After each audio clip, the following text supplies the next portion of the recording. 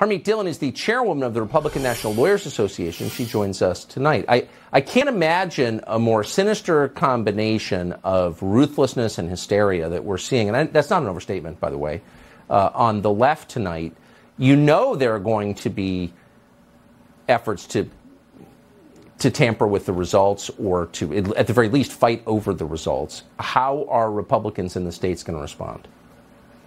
Well, thank you, Tucker. I'm happy to report that Republicans are better poised than at any time in my lifetime to watch what's happening tomorrow and to take legal action quickly. In fact, we've already been doing that for the last couple of years. The Republican National Committee in this election cycle has deployed 38 paid election senior lawyers in 19 states and another 50 more. And there are hundreds more Republican volunteers and paid staff of campaigns being organized. So every battleground state is saturated with lawyers. I'm here in Arizona, and you can't swing a cat without hitting a lawyer. And we are here to make sure that everything is run according to the law, not according to what Democrats make up at the last minute.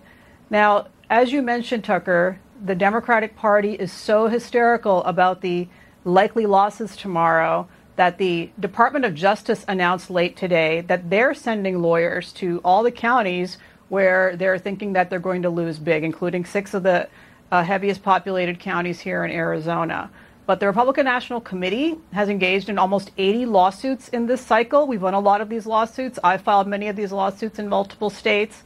And so we were under a consent decree, Tucker, for the last 40 years almost that prevented Republican National Committee from engaging in Election Day operations. That lifted, and since we've been able to do it in the Virginia election last year and some other special elections, it's been a success.